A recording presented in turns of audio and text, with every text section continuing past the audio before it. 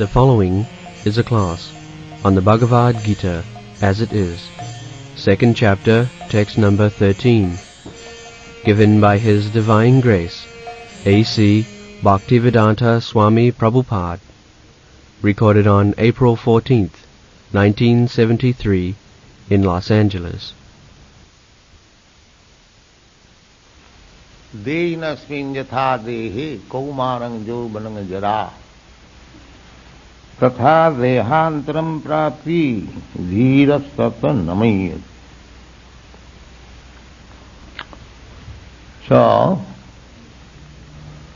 this is a statement by the Supreme Personality of Godhead, Bhagavan Uvacha. That you are not this body. The first instruction for spiritual understanding is to know that I am not this body. This is the beginning. The so-called yogis, they are exercising the body, studying the psychology of the mind by charts, by so many humbugs. But our philosophy, that we are not this body. And what is the question of exercising the body and spiritual realization? If I am not this body, then how I can realize myself simply by some gymnastic process?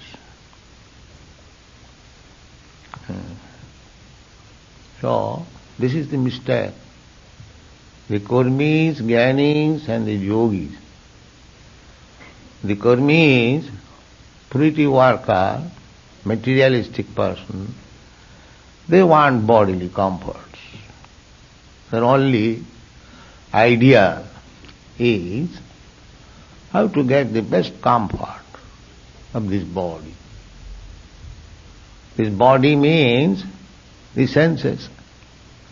We have got eyes, ears, nose, mouth, tongue, hands, genitals, so many senses we have got. So as soon as we are in the bodily concept of life, immediately the necessity is for sense gratification. But Krishna says to Arjuna that you are not this body. So therefore, my self-interest does not depend on my bodily comforts. They do not know this. Everyone at the present moment in this age, their only business is how to gratify the senses. The Western countries, they have got little information, but in India there was cultivation of all kinds of philosophy. The atheist philosophy was there. Charvak Muni is the chief of the atheist class of philosophers. So he said hedonism. The Western philosophy is hedonism. That eat, drink, be merry and enjoy. This philosophy. So long you have got this body, eat, drink, be merry and enjoy. The Charvak Muni also said like that. Rinam kritya ghritam pivet. In India, bodily enjoyment means first tongue's enjoyment, everywhere, here also. Tongue's enjoyment. So, if we want to control our senses, therefore, Bhaktivedanta Thakur, following the footsteps of previous Acharya, he says that control your tongue.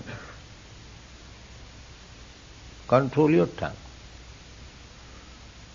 And in the Bhagavata it is said, Atha Sri Krishna namadi na bhavet grahyam indriyai. With our these blunt senses, we cannot understand Krishna. It is not possible.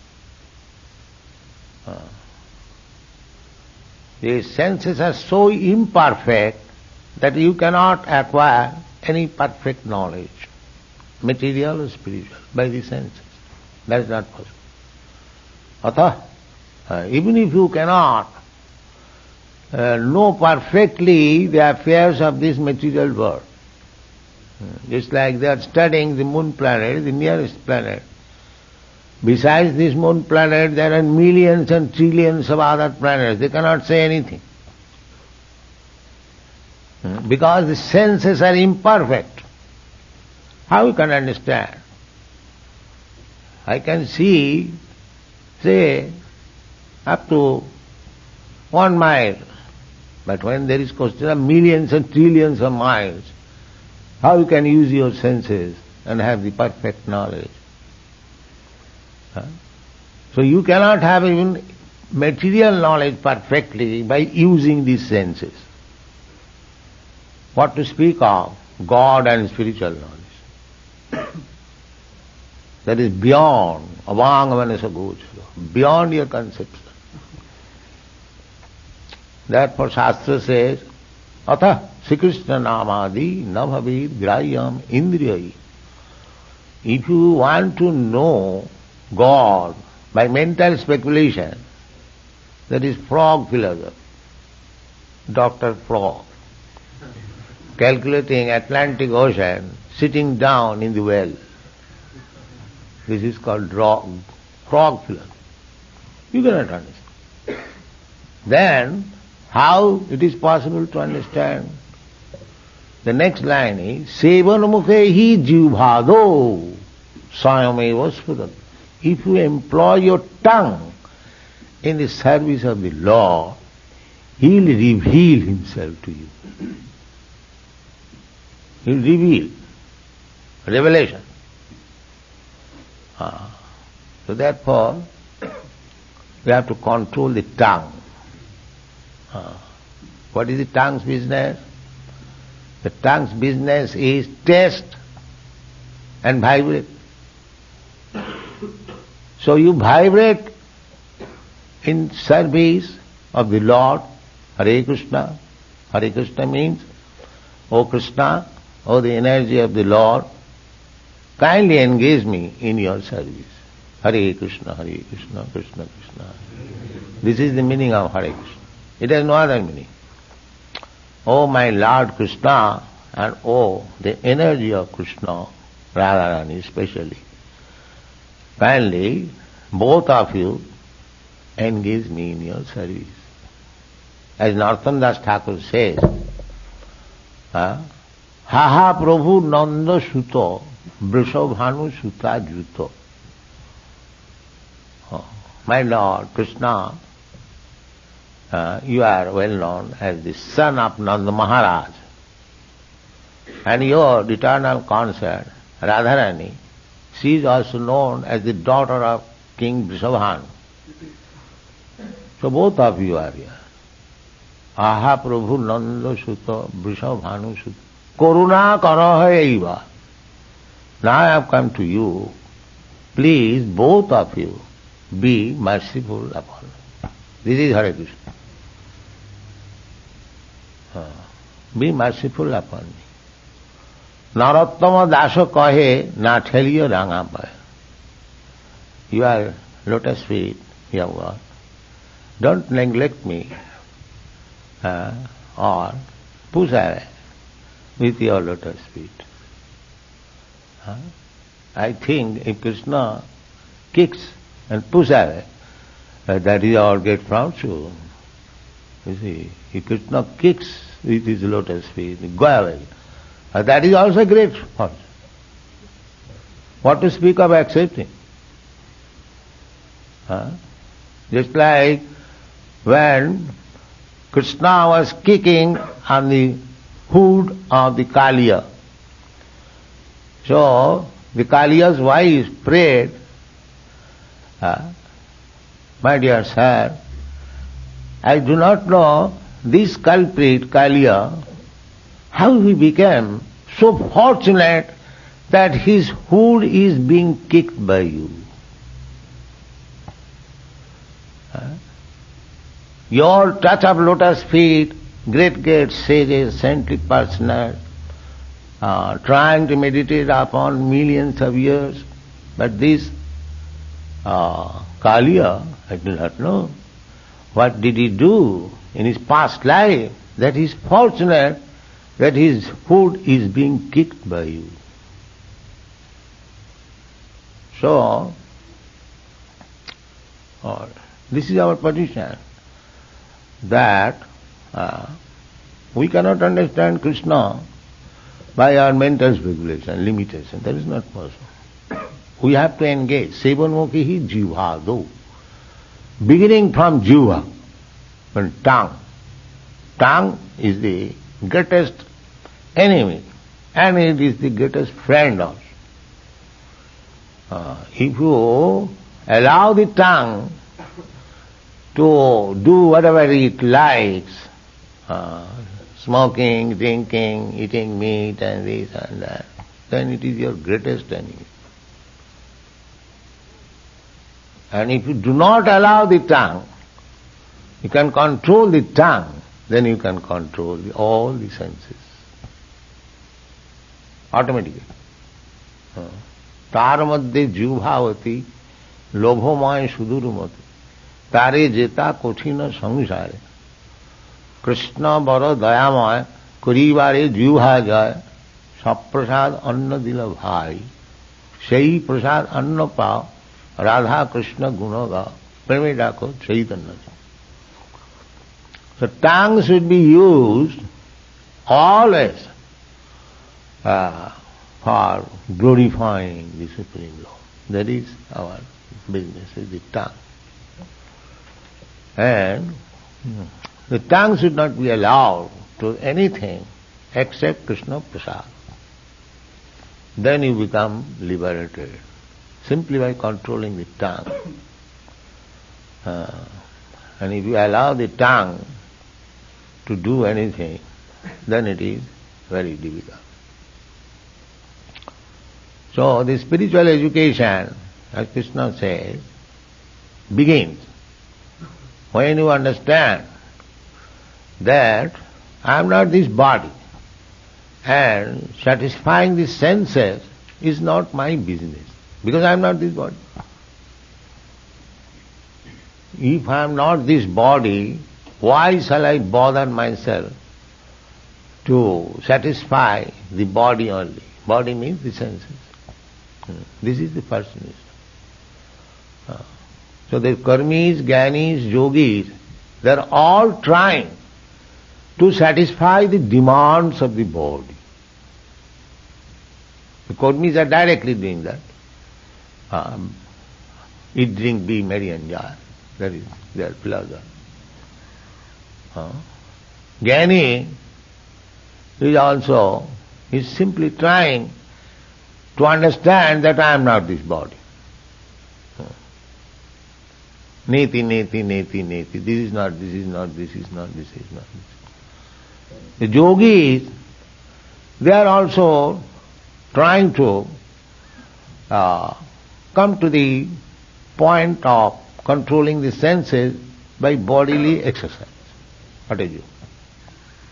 So their center of activity is body.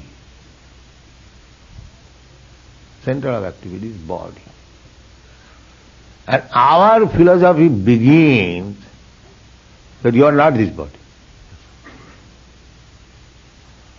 When they will pass their MA examination in studying this body, then they may be able to understand what is their function. But our philosophy begins that you are not this body. Postgraduate study. You are not this body. That is Krishna's instruction.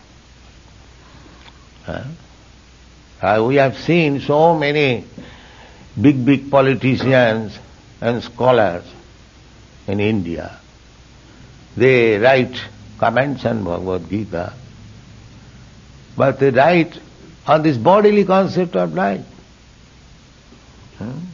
You have seen in our country the great leader Mahatma Gandhi, his photo is with some Bhagavad Gita. But what did he do throughout his whole life?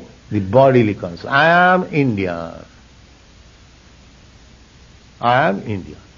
Nationalism means that's bodily concept of life. I am Indian, I am American, I am Canadian. But we are not this body. Then where is the question of I am Indian, I am American, I am Canadian? So they have no this knowledge, the bodily concept of life, they are absorbed, and is still the authority of Bhagavad Gita. Just see the fun. And Bhagavad Gita teaches in the beginning, you are not this body. And they are in the bodily concept of life, that just try to understand what is their position. What they can understand Bhagavad Gita. If one is feeling that I belong to this nation, I belong to this family, I belong to this community, I belong to this cult, I belong to this, I belong to this religion, everything is bodily concept of life. The yogis, they are also trying to understand by bodily exercise. The Jnani is also trying to know, understand fully that I am not this body. And the Kurmis, they cannot understand. They are as animals. The animals cannot understand that he is not body. Factually, the Kurmis, Jnanis, Yogis are a little maybe elevated than the animals, that's all. They are on the animal platform, but it is little elevated. So I give this example, perhaps you heard it, that the dry side of the stool. In India, they pass stool on the open field. So, at the end of the day, because there is sunshine, the upper side of the stool becomes dried. And the lower side is still moist. So somebody says, this side is very good. He does not know, it is stool after all. And this side or that side. So these rascals, they are on the bodily concept of life, and they are thinking that I am nationalist, I am yogi, I am this, I am that, I am that. This is the philosophy. So long you are in the bodily concept of life, you are no better than the animal. That is the Bhagavad philosophy. You are animal. Jasyatma buddhi kunape tridhatuke. Jasyatma buddhi kunape tridhatuke. Sadhik kalatra dishubhoma ijjati. Jat tirtha buddhi salilena karhichit janeshu avigneshu saeva gokala. So, gokhara means, go means cow, khara means ass, animals. So who is that? Jasyatma buddhi kunapi tridhatu. This bag of tridhatu, kapha, pitta, vayu, if one thinks that I am this body, I am this body. And in body relation, because in body relation I have got my family, society, children, wife, country, and therefore they are mine. So this Shatma Buddhi Kunapi Tidha. Sadhi. Sadhi means thinking they are mine. I am that. Sadhi Kalatradishu. Kalatra means wife. Through wife we get children, we expand. The Sanskrit word is Stri. Stri means expansion. I remain one. As soon as I get wife, become two, then 3, then 4, then 5, like that. That is called Stri. So, our expansion, these expansions, this material expansion, bodily expansion means illusion. Janasya mohoyam ahangamameti. This illusion increases. That I am this body, and in bodily relation, everything is mine. Ahangamama. Aham means I, and mama means mine. So long one shall remain in the bodily concept of life, his illusion will increase. It will never decrease. Therefore, the first instruction of Krishna to Arjuna, because if Arjuna would not have been in that position of illusion, that I am this body, and the other side, my brother, my grandfather, my nephews, they are all my relations. How can I kill? This is illusion. Therefore, to dissipate this illusion, darkness, Krishna begins the first lesson, that you are not this body. Dehinasmin yatha dehi kaumara jovanam tatha dehantaram prapti.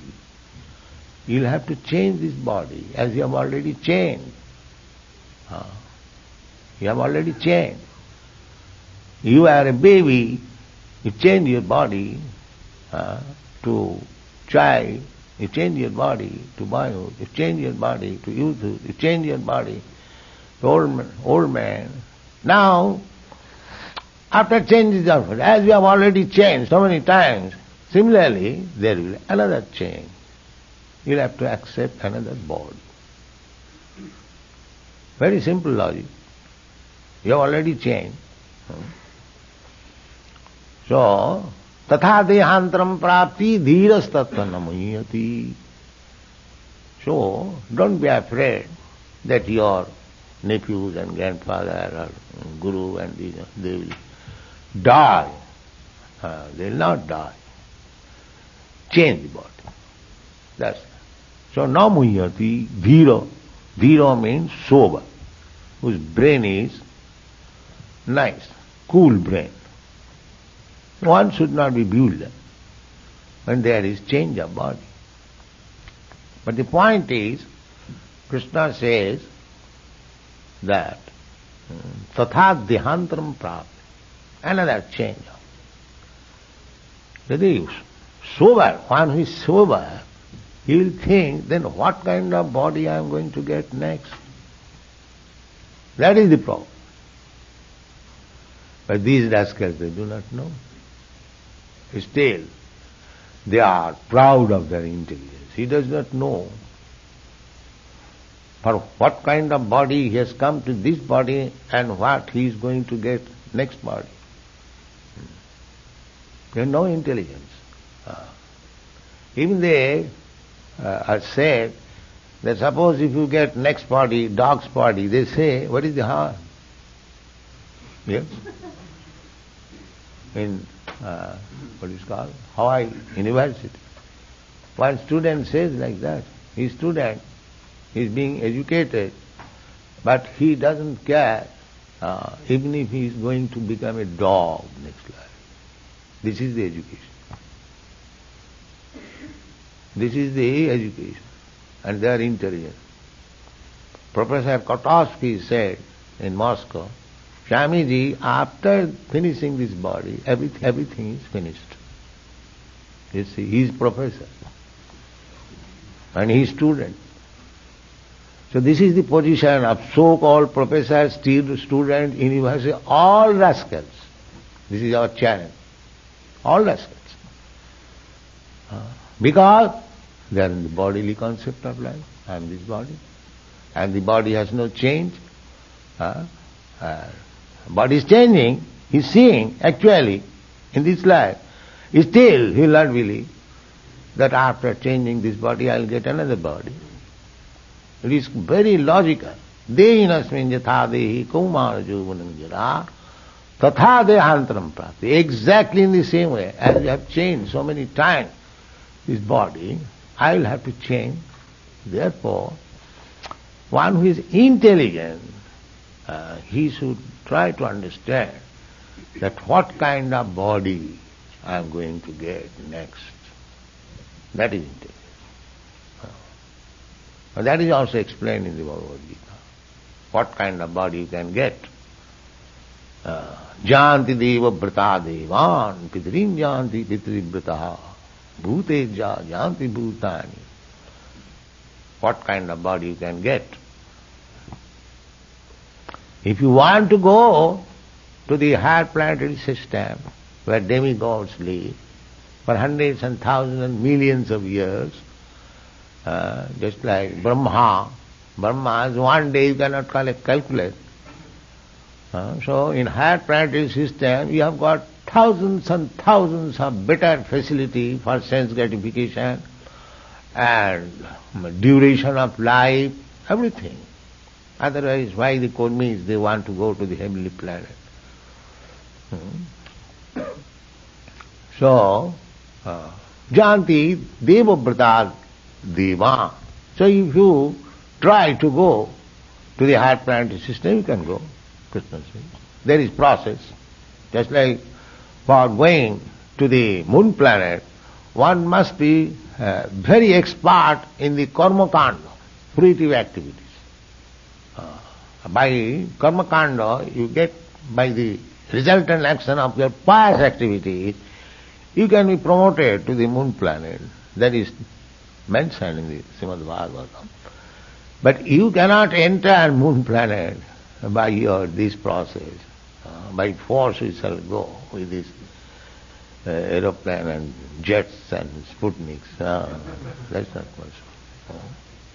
Suppose if I have got a nice motor car in America, if I want to enter in another country forcibly, is it possible? No. You must get the passport, visa, you must get sanction from the government, then you can enter. Not because that you have got a very good car, you will be allowed. So, we cannot by force. This is foolish attempt, childish attempt. They cannot go. Therefore, nowadays they stop, they do not speak. They are realizing their failure. In this way, you cannot. So, but there is possibility, you can go. If you adopt the real process, you can be promoted. Similarly, you can go to the Pitri Lokas by offering sraddhas and pinda. You can go to the Pitri Lokas. Similarly, you can remain in this loka, bhuteja. Similarly, you can go back to home, back to God. So, who is intelligent? And if you ask, what is the benefit by going to the planet, back to home, back to Godhead? That is assured in the Bhagavad Gita. Mam upeta kauntya dukkhalayam asasatam napnuvanti. If you come to me, then you won't have to accept again this material body which is full of miserable condition. You will remain in your spiritual body. So our Krishna consciousness movement is meant for allowing, elevating all living entities.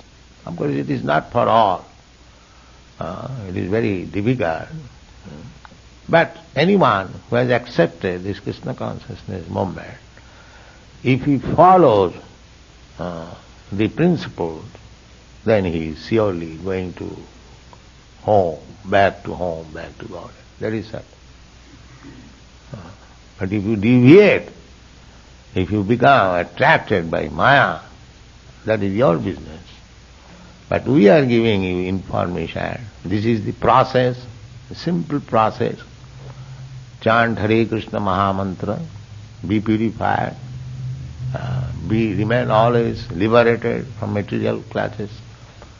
Taktadeham, mamupeta, janma karma me dibbam jujanati Krishna. If you simply try to understand Krishna, then taktadeham, after quitting this body, mamiti, he will come to me.